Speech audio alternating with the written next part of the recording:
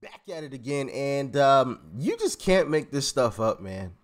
I mean, it just gets funnier and funnier, the things that come from the left. Like, share, comment, hit that subscribe button if you are new. Big shout out to Officer Tatum, too. And let's dive in. Before they put you on the field, teams poke, prod, and examine you, searching for any defect that might affect your performance. No boundary respected. No dignity left intact.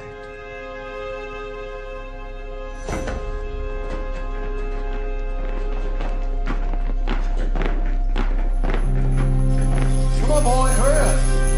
Look at that shape there. Look at this. Mr. Farber, I got your bid. 30, James, 30 to you.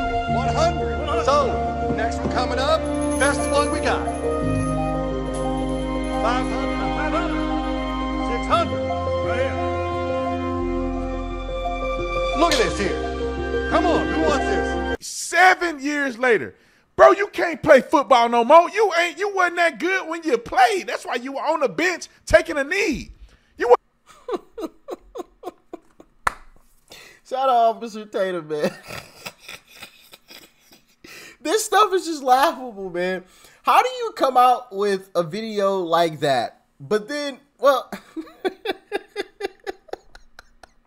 but then you're begging to go back to play for those same people that you accused of running the place like a slave trade? I mean, you really just can't make this stuff up. You really can't. I mean, my goodness. Pinned a letter. I am sure of my ability to provide you with an elite QB option if, God forbid, QB1 goes down. However, I know that there whoa, goodness gracious, I can't read today. I know that there may naturally be uncertainties from you and possibly from others about my playing abilities. This plan, I believe, allows me to be of great service to the team as a practice squad quarterback. So not only was he asking to play, but he was offering to play as the practice squad quarterback, which isn't even actually on the team necessarily. It's not even like what do you call it? Crap. I'm losing my verbiage here. The practice squad is totally separate from the actual team, right? It's not even like a second string or third string. Like, he's on a totally different kind of team, if I remember correctly, is what he's trying to get on here. So, while also giving you a low commitment chance to assess my capabilities to help in any other capacity you may see fit. Worst case scenario, you see what I have to offer and you're not that impressed. Best case scenario, you realize you have a real weapon at your disposal in the event you ever need to use it. In either of these scenarios, I would be committed to getting your defense ready week in and week out, all season long, and I would wear that responsibility like a badge of honor. As a final point, I would like to add this. Unlike many of the veteran QBs that have been named in the media, I've never retired or stopped training. My training schedule has remained the same for 6 years, Monday through Friday, 5 a.m. to 8 a.m., training on the field and in the weight room. I've kept this training schedule without failure for the past 6 years in hopes that an opportunity will present itself. I say this to give you some perspective on where I'm at physically. I have also attached a list of my references within the league that will vouch for my character, work ethic, and ability. Thanks so much for your time, Colin. And then, of course, you have John Harbaugh, who's the Michigan head coach. I forgot he coached for the 49ers too. Interesting. But, you know, to take the time out of your day to pin a letter to the alleged slave traders, I just find interesting, to say the least. Right? I don't know, man. Like, that is just, if I felt someone was treating me as less than, or, you know, disrespecting me in that type of way, I'm not going to want to work for them, especially for a lot less money. Like, he was asking to be on the practice squad. I don't know how much practice squad players make. Obviously, it's not as much as NFL players. NFL players, you know, $15 million a year, $20 million a year, $10 million a year. Hey, don't get it twisted. I'll take that check. I used to love playing some football. I get the CTE and all that good stuff. But anybody that's ever played football, you know, we know, like, it's fun. I'm just saying. I know there's risk to it. Hey, listen, I get it. There's a lot of risk, but playing football is fun, especially when you the one making the hits. Oh yeah, absolutely. Woo, boy. Anyway, apparently Charlemagne had something interesting to say about it, but also somebody else. Check this out. Really sad and downright pathetic that Colin Kaepernick wrote that letter, because he has let his setback become his identity. You know what I mean? I said it a million times. God exalted Colin Kaepernick into a position of leadership. God ain't had nothing to do with that, Charlemagne. God ain't, just like you ain't a God, God didn't have nothing to do with Colin Kaepernick doing what he did. He did that through malice, manipulation, and coercion. God ain't in that. That's why he where he at now. Regarding to activism, and it pains me to see that man begging to be in a league that he called racist and compared to a plantation. And I hate that he can never speak for himself. He always got somebody else speaking for him or putting out messaging for him. That's so whack to me. And I wish Colin the best in all his endeavors, but just begging the same people he called racist for an opportunity is absolutely pitiful to me. The purpose that he serves now and has served over the last few years is way greater than football. And first of all, no, it's not. If he actually had some true activism, it would be better than football. Bro, you telling me that fool running around lying, hating on his parents who raised him, who are white, by the way, neglecting his white side to just embrace a black side that he ain't never grew up knowing. And then he making documentaries, making stuff talking about the NFL is racist, suing people, putting money in his pocket. He ain't done nothing for black people. He ain't done nothing but become rich off of this theology that black and brown bodies are struggling. That dude ain't done nothing. Bro, if you were making 20 million, 30 million, 40 million, 60 million in the NFL, that's way more than fake activism.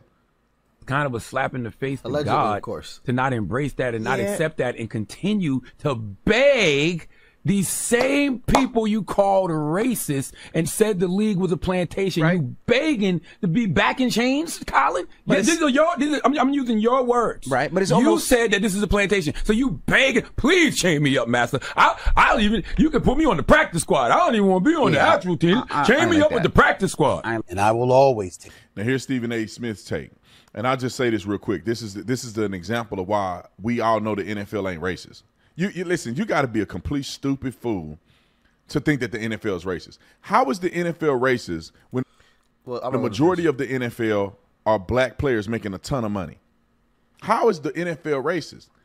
They wouldn't be wanting to put hundreds of millions of dollars in the pocket of black people. They could have white boys playing. How is the NFL racist, my man? Y'all black people be just making up stuff to be a victim. The NFL ain't nowhere near racist. And the reason why these NFL teams are owned by these white people because they decide to be owners and not players. And it's not that easy, but what I'm saying is that how many of these black players or black people decide I'm going to own an NFL team? All the wealthy ones. I'm talking about the billionaires. They're not trying to buy an NFL team. They don't want nothing to do with that. It's probably not a good investment in some of these teams. Anyway. I don't believe the NFL is racist at all. I do believe the NFL owners have their best interests, and rightfully so. Rightfully so. NFL owners should be looking out for themselves. Absolutely. Absolutely. We all would if we were put in that same position. Hey, I'm going to make sure I make some dollars and cents. I spent a lot of money to buy this team. I'm going to make sure I get every penny back out of it. Right? So just because some player is playing well, hey, and, this other player that is playing similar got paid a certain amount, I don't believe you're actually worth that price. So this is what I'm going to offer you. Yeah, I do believe some players get according to, other standards, obviously, they get paid some buku bucks. Even though I guess technically they should, because they are like beating the crap out of their bodies. I mean, you got to think these are grown men that are 200 plus pounds each running full speed at each other. Yeah, they got some pads and things, but anybody that's ever played football, sometimes them hits don't be feeling too good. them hits, man, that stuff hurts, okay? With the pads on and everything. But that has nothing to do with racism, them wanting to offer players less money or anything like that. That's just making sure they keep their dollars and cents, as anybody would, right? So this whole narrative that the NFL is racist, I think he made a great point in saying that there's a lot of black. As a matter of fact, I would say the NFL is predominantly black. I don't know that with 100% certainty, but some of the top players are every single year, right? I can name some players off the top of my head right now. All black. Great players. So that stuff is weird to me, man. It's racist. How? Because they won't let Colin play. He's trash. If I remember correctly, Colin had lost his starting job before all this stuff had even went down. Now, there was a point in time where Colin was decent. Absolutely. I'm not delusional. I'm not just hating on this man. As a matter of fact, I believe he took the 49ers to the Super Bowl. So there was one point where he was actually a decent quarterback. He wasn't always trash. Once again, I'm not just sitting here hating on the man. I'm just speaking what the facts are. He lost his job, if I remember correctly.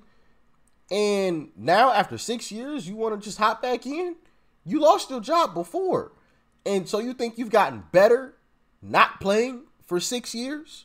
Highly doubt that. I highly doubt that. But, maybe I'm wrong. Because I will never, ever, ever change my position on it. In the end, as of November 2019, when he had that tryout that the NFL organized, and he elected not to show up, and instead had that at a high school, an hour and 20 minutes away, Swagoo, Mad Dog Russo, Molly, I said on First Take the next morning, it is over. Duh. He's done.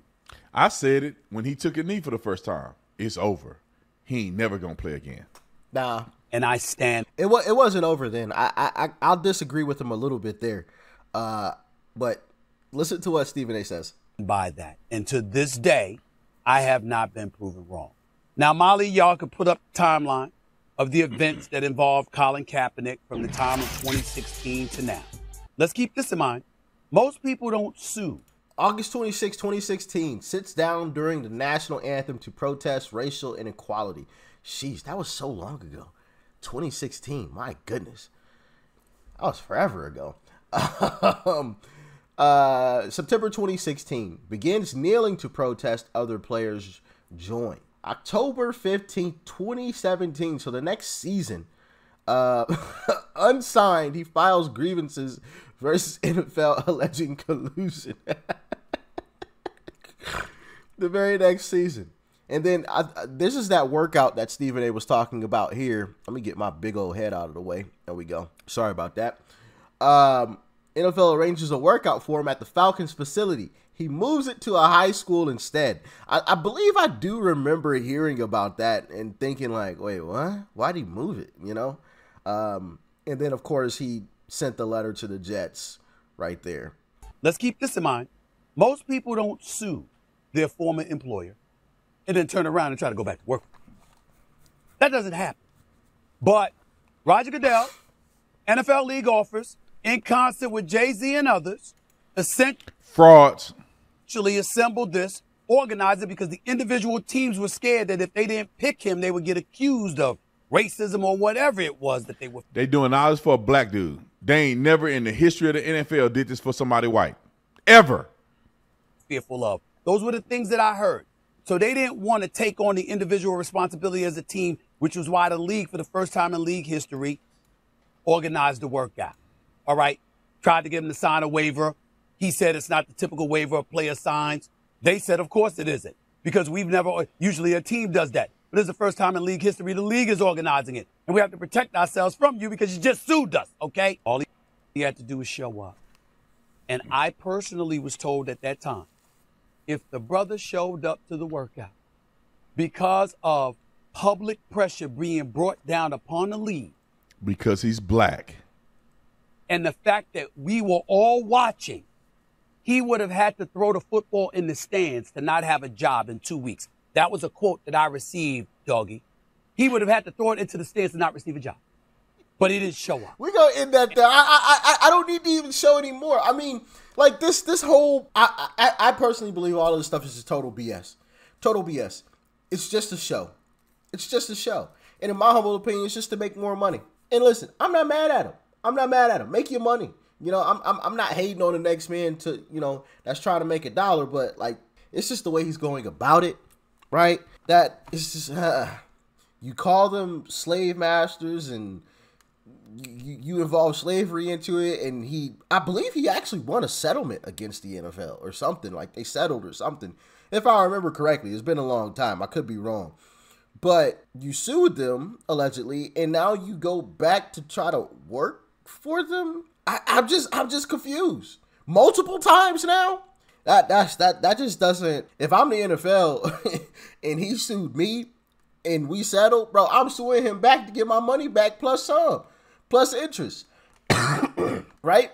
Because if I'm such a terrible person, why do you want to come back? Why do you want to come back? I don't know. Maybe I'm wrong. Maybe there's something I'm missing about this whole equation. But that just doesn't, something just doesn't seem right to me here. You know, like 2 + 2 isn't adding up to 4 here. It's like 7. You know, like what in the world? This ain't, the math ain't mathing. You know, I was the greatest at math, but this equation it's not quite adding up here, right? This whole situation, and of course, for those of you that don't know, the quarterback for the Jets, Aaron Rodgers, went down literally the first play of the season. The first play of the season. And I think he tore his Achilles, popped his Achilles. So he's out for a good amount of time. There's speculation that he could return for a playoff run, or you know, at least he said. I think he said that because of some new type of surgery that they can do on the Achilles and yada yada yada. Which listen, I think that's pretty cool. That, you know, we can do that. You know, get somebody healed up and ready to play on a football field again in a matter of months, not years. That's absolutely insane to me. And something as important as an Achilles tendon, yeah, that's wild, absolutely wild. But so yeah, Colin saw that there was a vacancy. Jets backup quarterback. A lot of people say he's absolutely garbage. I haven't really watched the Jets much at all, really, to be honest with you. But a lot of people say that their backup quarterback is absolutely trash. So Colin was trying to, you know, hey, look, NFL, here I am. I'm still working out. But it's just like, I don't know. If I'm the NFL, I'm not hiring him. Why do I want the drama? Why do I want the circus that comes along with that? You know? Plus, the last time we saw you on an actual NFL field playing actual football, you didn't look too great. So, why? But I don't know. Y'all let me know how y'all feeling about it in the comment section below. Like, share, comment. Hit that subscribe button before you go. Peace and love. I'm out.